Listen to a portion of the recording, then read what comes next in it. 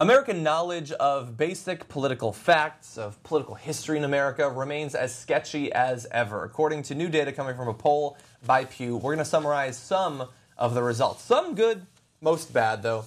Only 1 in 3 Americans know how many women serve on the Supreme Court, but 91% can identify MLK Jr. So that is good. 91% is still something. 9% of Americans don't know who MLK is? Did they interview That's true, too. people Well, they can't in identify a elementary picture, school? at least. Okay. It might be that some are recent immigrants, maybe. Some were hardcore racists who weren't interested in all that stuff back in the day. Yeah, I guess that is actually less positive than I thought. Millennials aren't so great at identifying the current party makeup of the Senate. Only 47% aged 18 to 34 were able to do so, compared to 52% overall. It is dominated by the Republicans, by the way, if you were familiar with that. More people were able to identify the country that Kim Jong-un rules, 82%, which that's pretty good.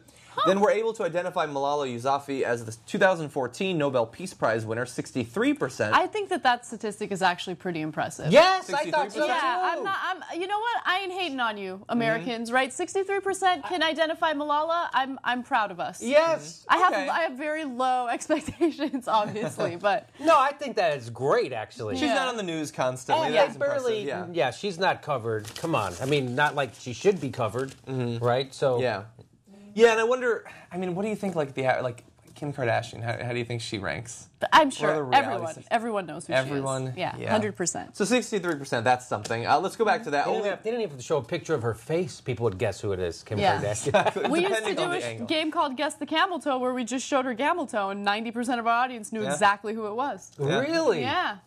Pretty impressive. She used to have a pretty prominent camel toe. That's true as well. I'm just saying. Little known fact, only 5 out of 10 Americans know she had a prominent camel toe back in the day. About as many know who is the Supreme Court Chief Justice. No. 51% could recognize Massachusetts Senator Elizabeth Warren from a series of 4 photos, including other prominent female politicians. So, I mean, considering that she's a freshman senator, that's something. You will often amazing. Hear... So you think we're being too pessimistic? I thought 50% of Californians couldn't recognize their own senator, let alone the country as somebody else's senator. That's pretty good, I think. Yeah, I guess that's not bad. That is kind of good. And you hear quotes from her more often than you actually will see her face. Yes, maybe. She's not a stirring speaker or anything, so you're not going to be really. She says the right thing, but she doesn't deliver it like a Barack Obama. Yeah, she delivers it like Chris Hayes' cousin. Yeah. That poor guy, he never gets any credit. And yeah, so if she were to someday run for the presidency, she's got a good jump start in terms of recognizability. Definitely. Where Hillary Clinton would be. Not sure. Nearly 8 in 10 respondents correctly identified Cuba as the country with which the United States reestablished diplomatic ties last December. I guess that's actually, considering its foreign policy, I guess that's impressive. That is amazing. Wait, that's amazing. It was major news for like a month. Still 80%. 80%. Know about that. News. You should. It was major news, but you're never going to get 100% of respondents knowing major news stories. 80% is still pretty good. What percentage of people even vote? Right? Not 80%. No. I know that. You know what? I'm going to give America a round of applause. I'm telling you. Maybe I'm being too hard. I go the other way. I was thinking the same thing. I go the other. I'm like, that's pretty good. These are all pretty good. What they know. Okay. Maybe I'm being too tough. No. Is it a representative sample? Like, are they talking? Pew, I would Pew. They did. So. It was 3,000, 400 people, something like that. Pew knows what they're doing. But we do know also that overall education is at least correlated, not necessarily responsible for the change in political knowledge, but correlated with it. Half or more respondents with a high school education answered 8 of the quiz's 12 questions correctly. That's pretty good, right? That's two out of 3. That's and a among B. college graduates and postgraduate degree holders, most answered 11 out of 12. That's amazing. So that's amazing. I would say that. I know. Round of applause. Really?